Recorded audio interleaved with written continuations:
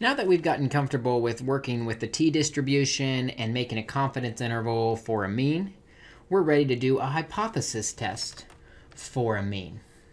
So the question we're going to answer is, how do we conduct a hypothesis test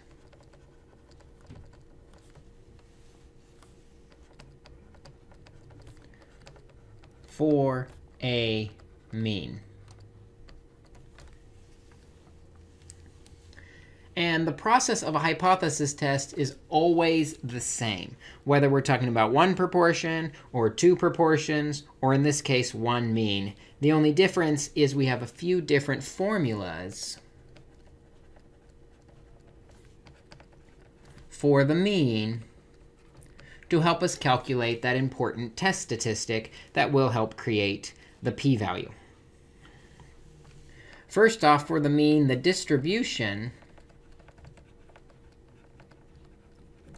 because we don't know the population standard deviation, the distribution of the mean is a t-distribution with a subscript for the degrees of freedom, one less than the sample size.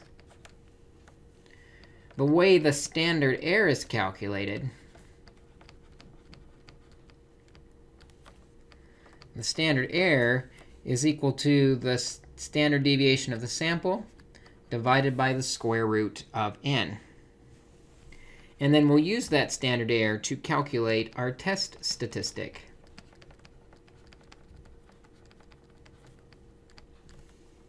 And our test statistic is going to be t equal to the difference between the mean of the sample and the hypothesized mean divided by the standard error. So these are the three pieces that will help us find the p-value to conduct our hypothesis test. Now, because the t-distribution has a slightly different number based on the degrees of freedom, we need a slightly better way than just looking up a value on a table to calculate the p-value in our t's.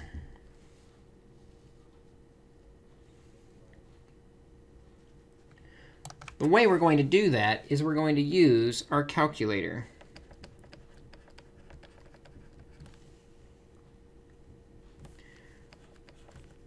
First, we have to set up the test.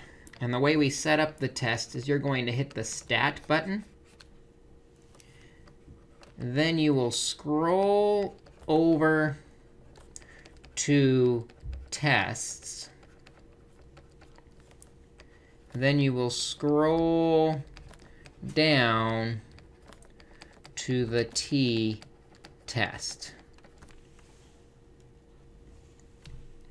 Once you set it up, you have to enter the stats from your study. Now, the calculator has an option of entering the data or entering the stats. We're going to enter the stats. So if needed, select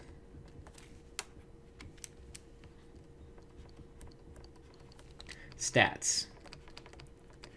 So the calculator knows you're going to actually enter in the stats. And the stats you're going to enter in, first it'll ask for mu sub 0. That is the null hypothesis. It's also going to ask you for x bar, which is the sample mean.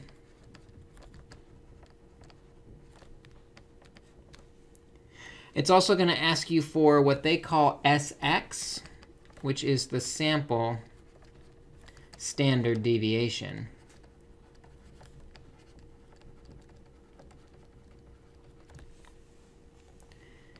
Then it'll ask you for n, which is the sample size. We know that one. And finally, it'll ask for mu, which is the symbol in the alternate hypothesis, whether that's less than, greater than, or a not equal to. I'll show you how this process looks on the calculator, but it really helps to have an example. So let's do that. Let's build an example. It is claimed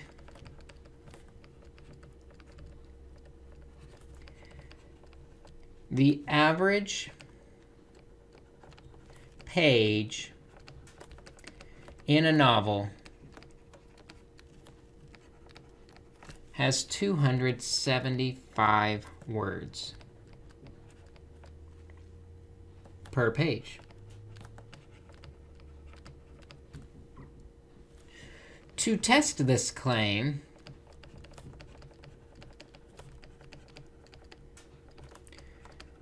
you sample 24 pages of a novel.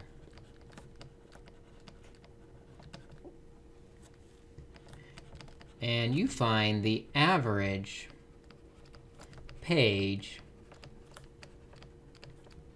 has 260 words.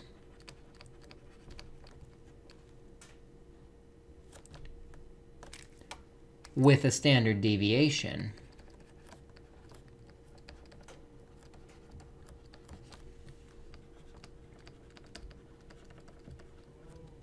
of 34 words.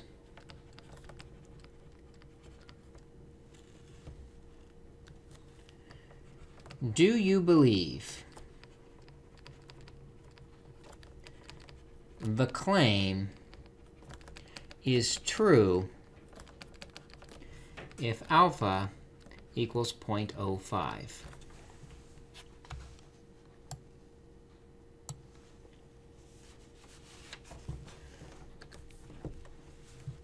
Well, we start off every hypothesis test with a null hypothesis. Here we're talking about a population mean. And the claim is that the mean is 275 words per page. For the alternative hypothesis, we're not really saying it's less than or greater than. You just want to know, is the claim true? So what we say is mu is not equal to 275. And because we have that not equal, we're really dealing with a two-tailed test.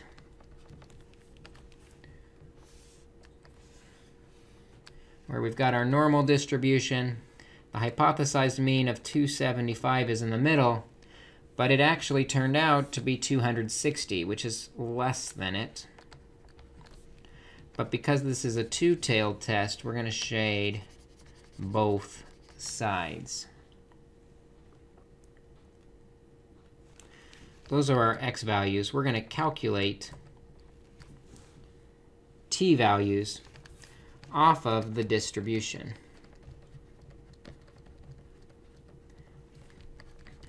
The mean is distributed as a t distribution because we don't know the standard deviation of the population. But we do know the degrees of freedom is 1 less than the sample size. So the degrees of freedom is 23. Let's go to our calculator then to calculate the t value and the p-value. Again, that keystroke that we're going to do is first you're going to hit the stat button, which is right next to the arrow. Then we'll scroll over to test. Then we'll scroll down to the t-test. We are going to input the actual statistics, not the individual data values. So we'll highlight statistics. Mu sub 0 is the null hypothesis at 275. X bar is the sample mean. Our sample was 260.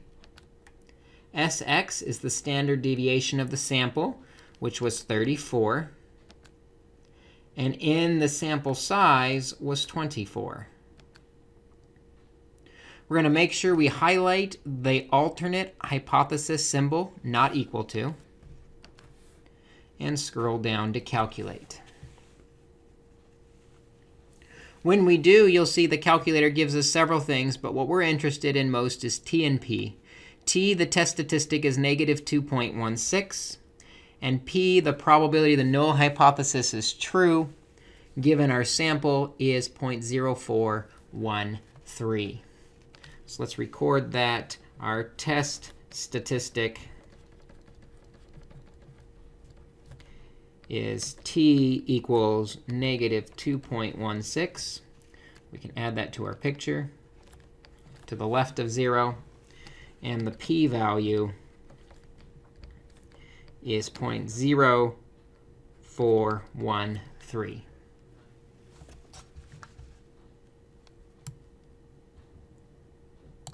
And what that p-value means then, that's the probability the null hypothesis is true. So based on our sample,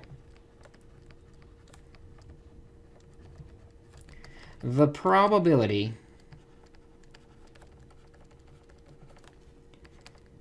the average page in a novel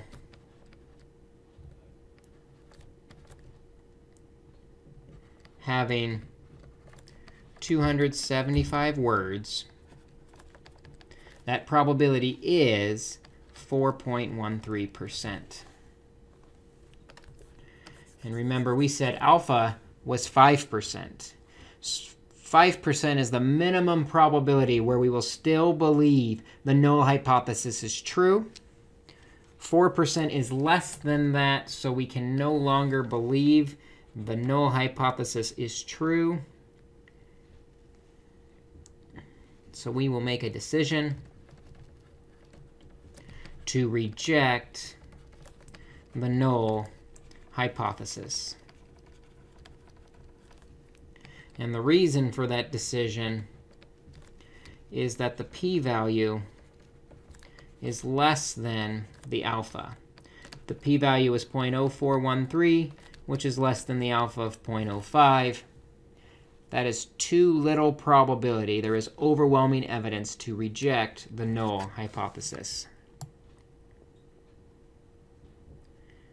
And so we make our conclusion. Following our script, we say that there is sufficient evidence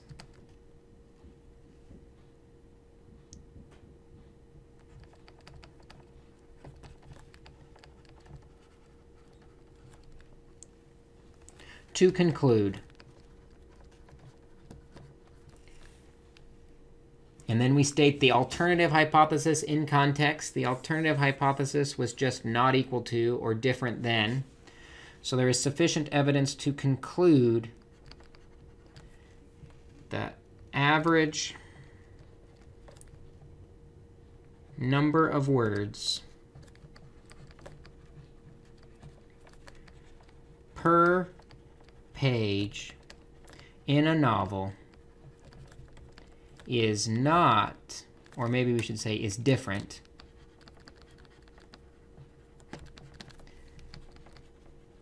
than 475 words.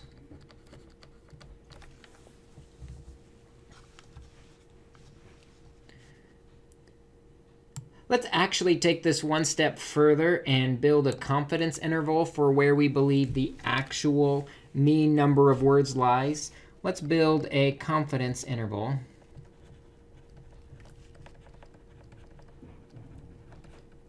And let's just do a 95% confidence interval.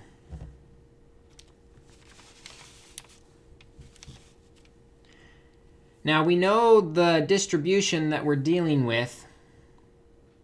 We know the degrees of freedom off of that are 1 less than the sample size. The degrees of freedom, we said, was 23, because the sample size is 24 pages. So our degrees of freedom is 23.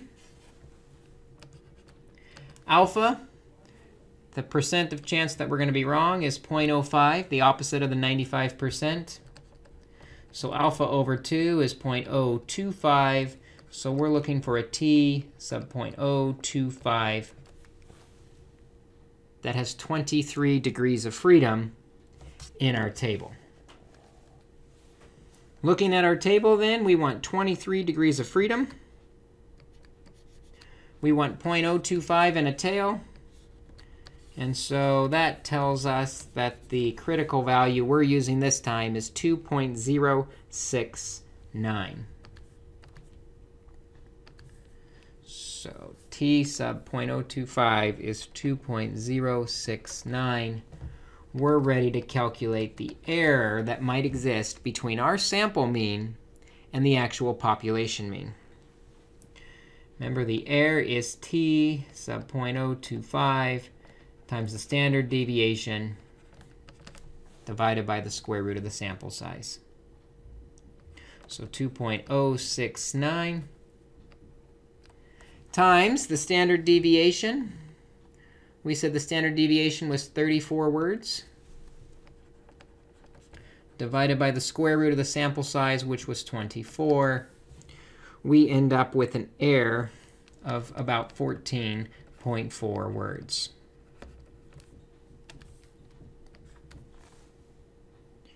So for our confidence interval, we will subtract and add that error to the mean we got in our sample.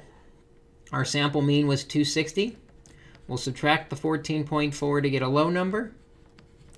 We'll add the 14.4 to get a high number. And so our confidence interval is 245.6 through 274.4. And you notice the hypothesized mean of 275 is outside of that confidence interval, which is related to why we ended up rejecting the null hypothesis. Let's go ahead and interpret it. We can estimate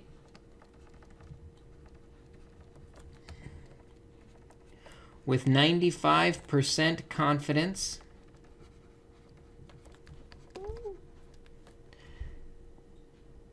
the population, and we're talking about a mean, and put it in context, number of words per page in a novel is between 245.6 words and 274.4 words. And now we have our confidence interval. So hypothesis testing with a mean, it should feel very similar to hypothesis testing with a proportion, because the process of a hypothesis test is identical regardless of what we're studying. The means are nice because we can use the calculator to make things a little bit shorter and quicker for us, but the philosophy behind the hypothesis test is still exactly the same. So try and take a look at a few of those. We'll look forward to trying a few of these in class and answer any questions that you might have. We'll see you then.